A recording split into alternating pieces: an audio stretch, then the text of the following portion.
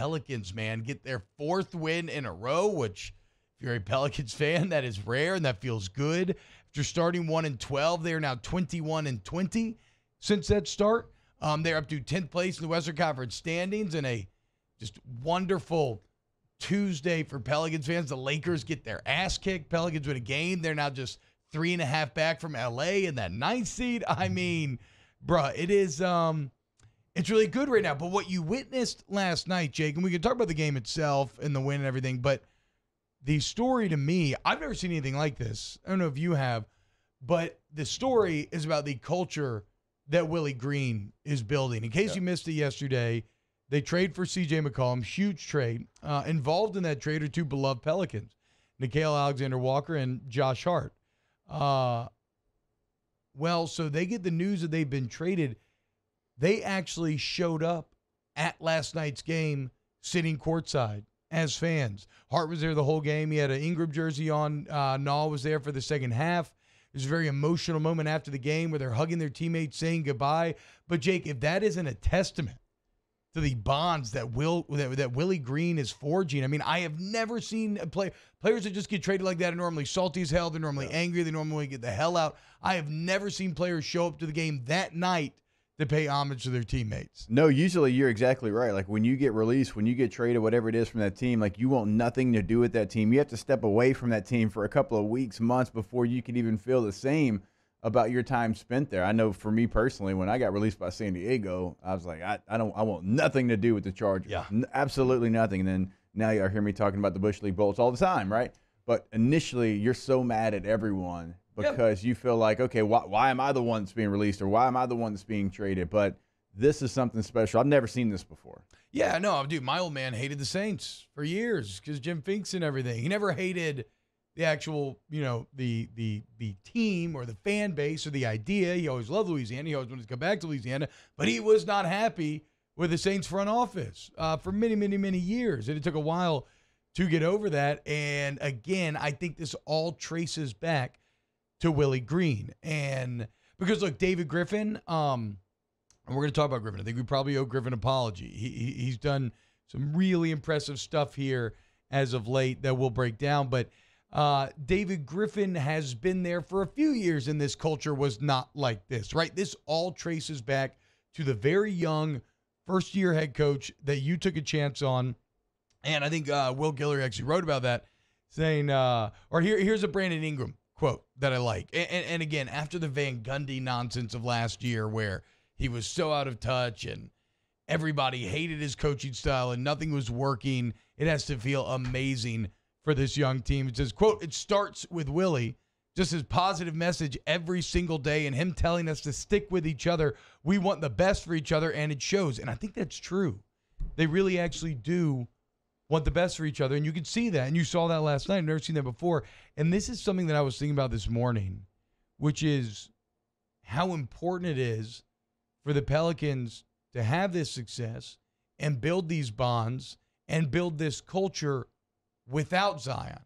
And I don't mean that as a negative towards Zion. I feel like one of the issues during the AD era, Jake, was that AD was always fully aware that everything was on his shoulders, right? And that he had all the leverage, he had all the power.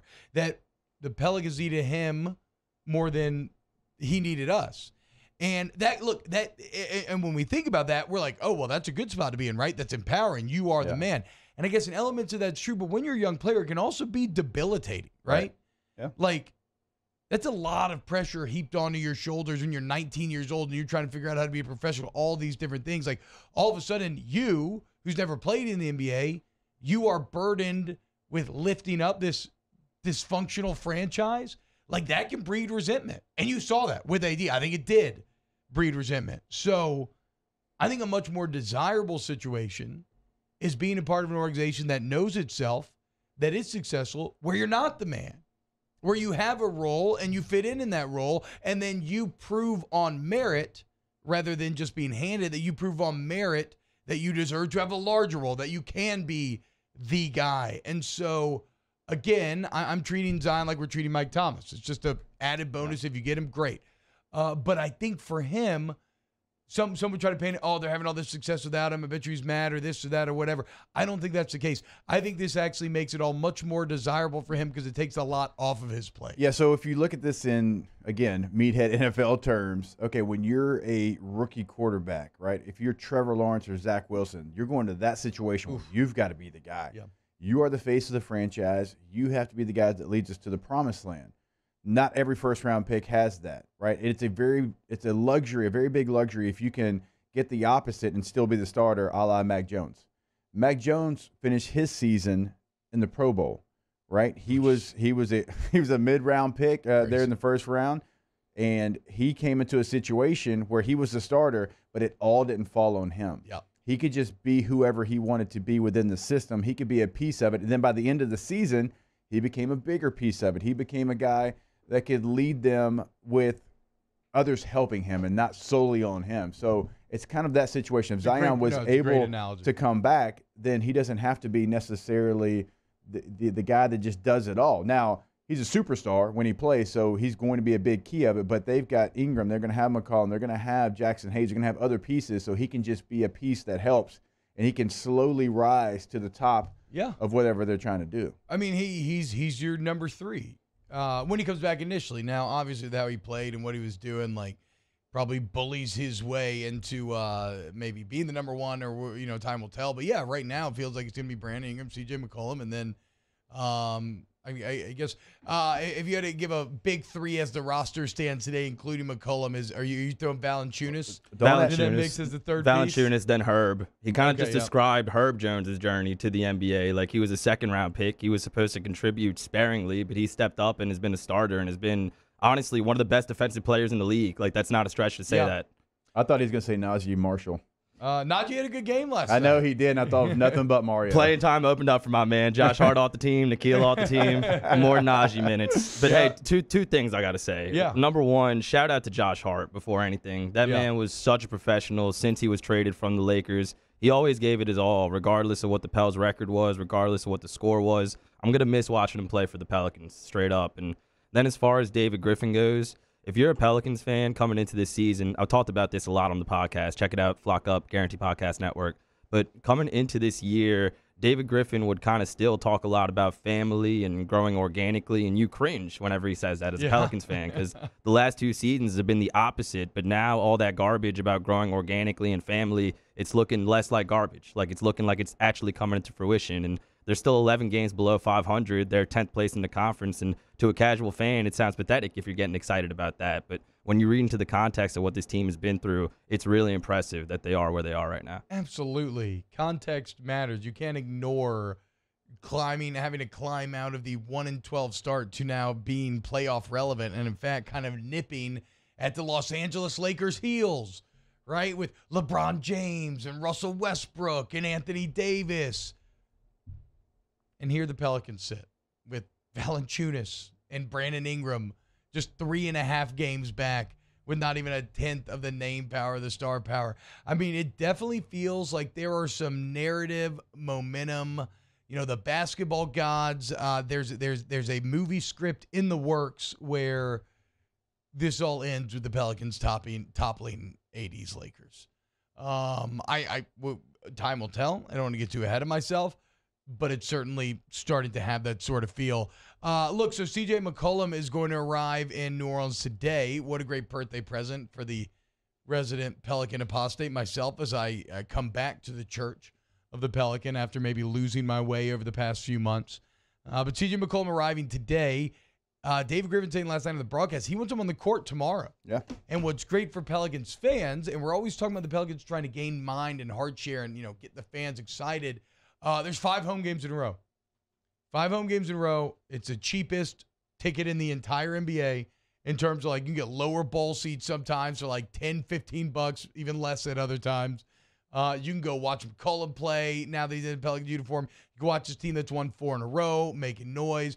Brandon Ingram, who's playing just on fire right now. It's a great ticket, and they're home 5 games in a row, starting with the Heat tomorrow night. It's finally time to start cracking those illegal streams again.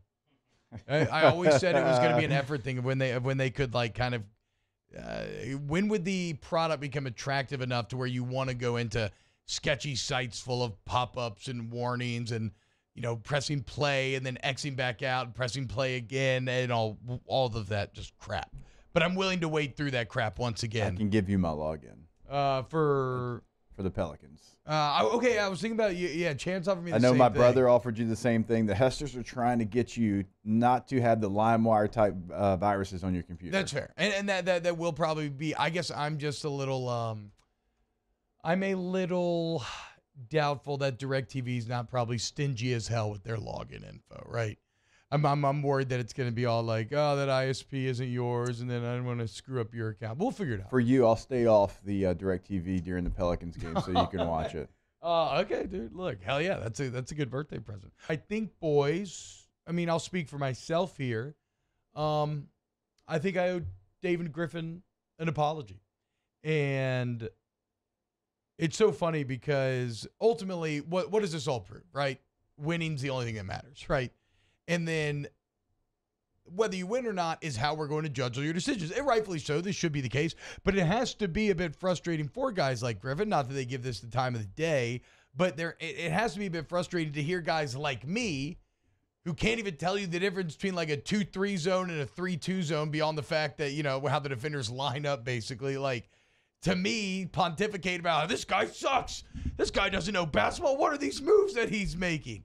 When now, in the end, DG's looking pretty strong. And look, y'all know I love Evan Sachs on Twitter. One of the best follows at Evan Sachs.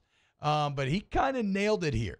He says, so David Griffin turned Anthony Davis and Drew Holiday, two great players, into Brandon Ingram, CJ McCollum, Jonas Valanciunas, Devontae Graham, Herb Jones, Larry Nance, Jackson Hayes, and Garrett Temple. It's pretty damn strong. And that is facts that they can't be argued with.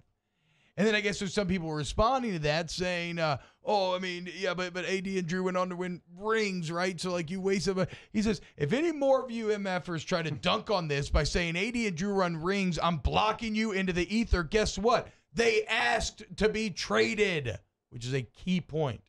They should send David Griffin thank you cards for sending him to the perfect destination. Do you think this is somehow his fault? Again, a lot of their discontent was the pre-David Griffin era. Drew and AD are good, but they won 33 games in 2018-19. The Pelicans are currently on pace to hit that exact same mark before acquiring CJ McCollum, and that's without the human bowling ball playing all season. Spare me your BS. This team is better than that team. So, that's all objective fact. Hard to argue with. You turn those two players into that full list that the current team is made of, basically into the entire team. Turn those two players into this entire current team.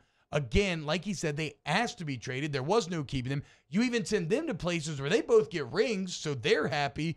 Like, David Griffin kind of did the impossible breakup thing where all sides kind of walk away and everybody feels pretty good about it. Yeah, and you've also locked up some of this talent as well. It's not just, a one-and-done type situation or even 2 seasons, and so he's done that part of it as well. The next step is to figure out what to do with Zion, though. Like, that's going to be the next step because you have a really nice core right now. Like, you have a nice core and a nice basketball team that's starting to find their way, but you're always going to have that elephant in the room, I think, until you figure out that situation. Yeah. Now, I don't know what you do with that situation. Obviously, he's got a history of injuries dating all the way back to Duke. I don't know his value right now. So you don't even know what his value would be because he hasn't been on the court. So you don't want to just give away somebody that when he's on the court, I mean, he's almost on the verge of generational type guy. I mean, we've never really seen anybody like Zion and what he can do. So obviously you're going to hold on to that piece for as long as you can, but also you want to figure it out just because I'm the person that brought it up. Every time we talk about the Pelicans and all this goodwill, it's like, okay, but what are we going to do with the elephant in the room? The guy that's supposed to be the face of the franchise. So it's something that's going to have to be addressed. And if they make the postseason, they make a run, that'll be a fantastic story. But it's still going to be, okay, that's great. What do you do with Zion? So Zion's almost assuredly going to be back next season. He's on his rookie contract. That means after his 4th season, he's a restricted free agent. The only way he's unrestricted is if he takes his player option, plays a 5th season, and then after that, he's unrestricted. But doing that would leave so much money on the table, and he, like you're saying, hasn't really shown that he's worth that. So if I had to speculate, I would think he's still going to get a max offer, but it might have some type of provisions in it. Like, you had to play a certain number of games. That's what happened with Joel Embiid. He didn't play his first full 2 seasons in the NBA. It was similar concerns. Yeah. But you would think he's going to be back at least for next season. And this is the team, though. You don't have any more cap flexibility bringing in CJ McCollum. Like, that is your team. Zion, Brandon Ingram, CJ McCollum. Everything's going to be team. Yeah, on the surface at least. But it's also a different challenge for CJ McCollum. He's going to be the primary guard kind of for the first time in his career. He's always been the number 2 guy to Damian Lillard. So it's a big adjustment for him as well. But on the surface, it is promising. And you would think Zion's going to be back for at least one more year. Like, in an absolute worst-case scenario, he wants to leave New Orleans no matter what. Like, let's assume that's his number 1 priority. He still probably wants to sign that max extension and then force his way out in a couple of years during his second contract, like Anthony Davis did. Yeah, and again, I think I would just continue to say, as a Pelicans fan, you can always have those conversations because they're fun to think about, but like, I would just kind of largely ignore him until he's out of sight, out of mind. You know, he's out in L.A. or Oregon, or I think he's in Portland actually. I can say that is hard to do. It is hard, especially when you're struggling. I mean, I haven't had the level of Zion players sit out, but there was multiple times in San Diego that we had teammates that we absolutely loved, but they were holding out. Yeah. And we were like 500. We're like, man, if we had this guy, if we had that guy, we had 2 guys holding out in the same year, and you want to try to move on, you want to try to do everything you can, but it's like in the back of your mind, if it's not going extremely well, even if it's going well, you're still, man, gosh, if we just had Zion, imagine where we'd be right now.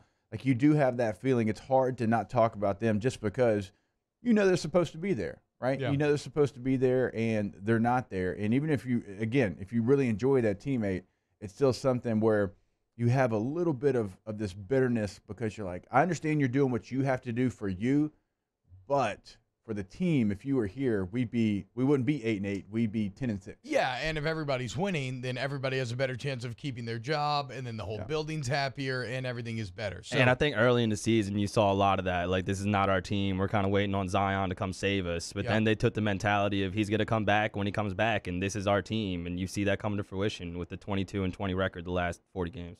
42. So, Nookie asked a pretty good question, which is like, are we like Lucy? Are we Charlie Brown right now?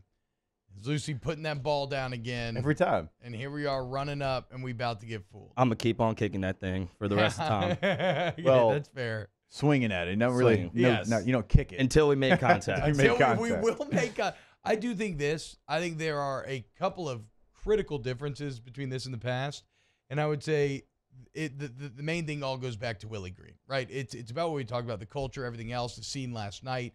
But it's also the fact that when I look at a team that had Anthony Davis and Drew Holiday and won 33 games, that is an era of Pelican basketball where also you had retread head coaches that had actually objectively bad records like in their time, in their career. But that's an era of basketball where you consistently underachieved.